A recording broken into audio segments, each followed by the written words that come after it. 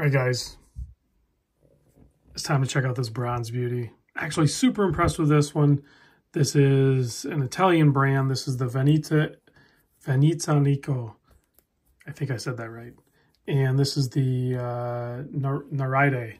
Nereide? Yeah, I think that's it. That's the model. I'm working on it, guys. I'm working on it. Cut me a break, will you?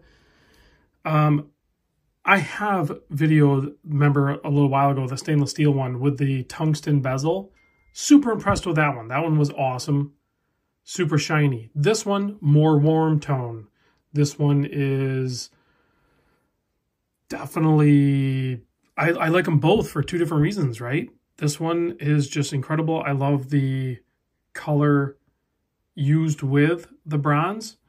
The anthracite dial that is also a fume, and we'll zoom in and we'll do some other stuff. But before we do that, let's take a look at the case size, because that's more important to a lot of you guys. You might tune out. You might be like, oh, I'm out, or yeah, I'm in, whatever.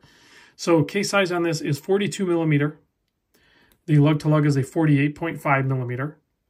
Thickness, only 12.6 millimeter. Flat sapphire crystal up top, of course.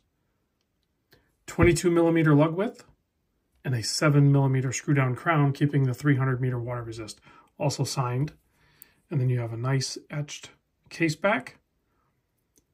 I'll put a link in the description. There's a really good story about the horses and the story behind it. And it's actually, the story is actually kind of printed on that leather strap too. I'm going to show you that. Sorry, I had to take a drink. So they sent it to me with this fitted rubber strap already installed. I just noticed the, bronze on the buckle as well, so that should patina as well. 120 click bezel. I started to say they sent it on the rubber strap. That's how you're going to get it. It's an $85 premium for this leather, and I am going to put this leather on at the end of the video to show you. Spend the $85. I'm telling you right now, this is an amazing leather strap. Totally worth the $85 upcharge. So nice bezel action, very solid, lines up, and no play. Very solid. Inside is the Sellita SW200 movement. It is a date at the 3 o'clock position. Very easy to use the crown. Unscrew it. Very, very good interaction with the crown tube assembly. No play in it. And of course, you can hack the movement and set your time or change your date, whatever you are working on there. The loom is a BGW9. These are on pre-order. So again, snapshot in time. These are going to come out February 16th, 2024. So that's a snapshot in time. The pre-order is $876 and then $85 extra for the leather strap. I highly recommend doing that. Now let's take a closer look at this dial. Whoa, that was a fast zoom up. So you can see you have partially skeletonized handset, and then plenty of real estate for the loom.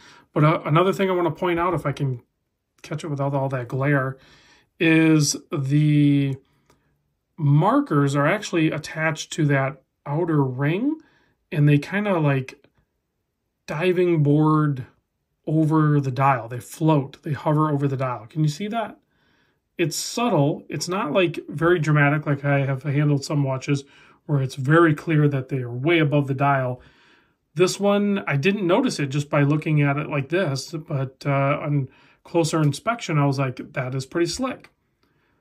And I'm sure some of it makes sense to do that, and it's easier to like line things up and everything like that, but I like the effect. I really like the effect, so I think that's a good design choice.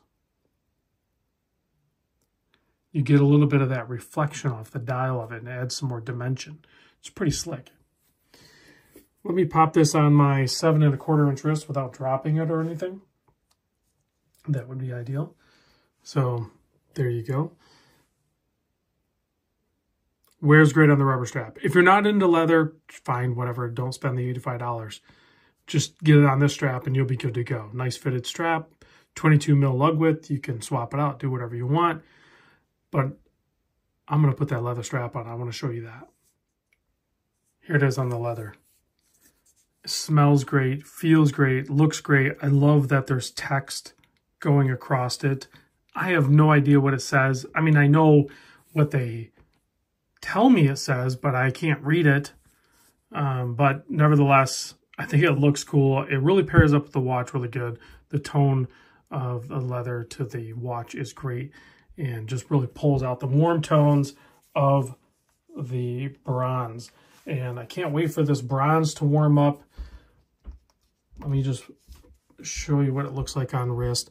So whether you go with the gray, I mean, this is a great pairing as well. It just works really good with the dial color. But that brown, it looks great now, but as this watch warms up, trust me, it's going to look amazing. So that's why I recommend getting both. When they give you the leather, it doesn't come with the buckle, so you do have to swap that over. Not a big deal. It's just a spring bar. It's not very difficult. So let's give this thing a quick blast with the UV light. And we do have a fully loomed bezel on this too, which typically you don't get with the bronze bezel inserts from a lot of the watches I've handled. So this was pretty good. And of course, a healthy application of BGW9. Very, very bright, uniform application. Good all-around watch under the $1,000 price point with some extras. So let me know what you guys think. I'll see you on the next vid.